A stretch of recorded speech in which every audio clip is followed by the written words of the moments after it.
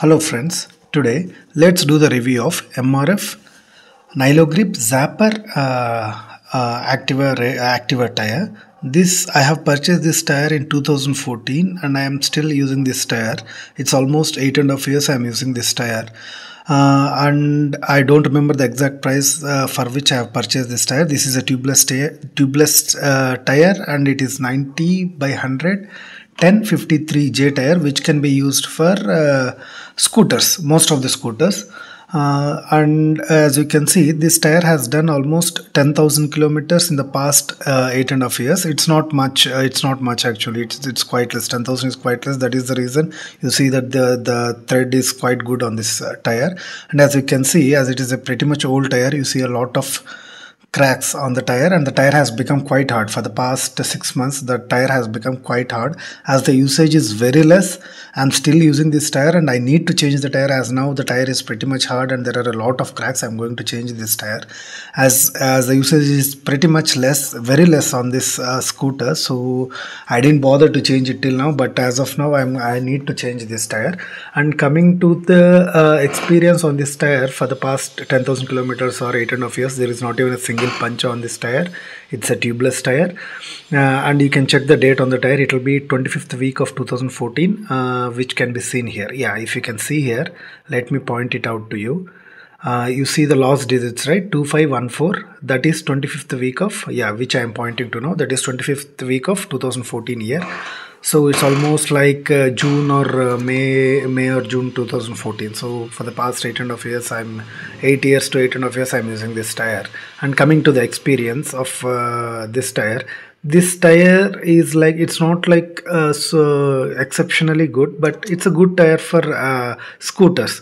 When you compare it, there are different brands which do sell in this price range and with the same spec, but I feel this is one of the good tires for Activa when compared it with different brands and different tires. I have used Michelin, Seat and MRF for Activa, and in these three, this is better than Michelin. Michelin don't go with the brand Michelin. Even I felt that Michelin tires would be too good for the scooter, but Michelin tires are actually good, but for the Activa tire, whichever comes with Michelin, that is not a good tire. I have used it and I have posted a review on that as well.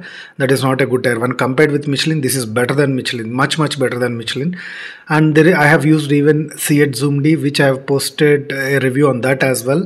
I'd be posting these links, the Michelin tire review, the Seat Zoom D tire review, and MRF Zapper C1. There is a new tire called MRF Zapper C1. I am using it for the past 3 to 4 months, and I'll post that review link as well in the description. You can go and check those out. So when I compare this tire with Michelin, it's much better than Michelin. If you are planning to change your tire, and if you are thinking of Michelin or this, better to go with MRF Nylogrip Zapper instead of Michelin. When you compare it with Seat Zoom D, both are equally similar. It's not like Zoom D is much better or MRF Nylogrip is much better. Both are equally similar. I don't find much difference between the two. You can opt for any two. For a change, you can go for Seat Zoom D as well. When I compare it with MRF Zapper C1, this is MRF Nylogrip Zapper. There is one more new tire from MRF, which is MRF Zapper C1. I am using it for the past 3 months in a different Activa, and that tire is really good when I compare it with this tire. You can check both the tires. If you are considering to change the tire, you can check both the tires. If you want a better tire when compared it with this tire, you can go for MRF Zapper C1.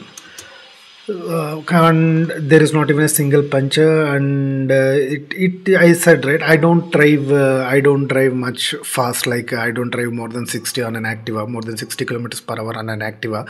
So for less than 60 kilometers per hour, the wet and dry grip in this tire is too good. These tires are small tires, right? So it's better you don't go much speed above 60, as whatever tire you put, it doesn't give that much of a confidence if you go above 60.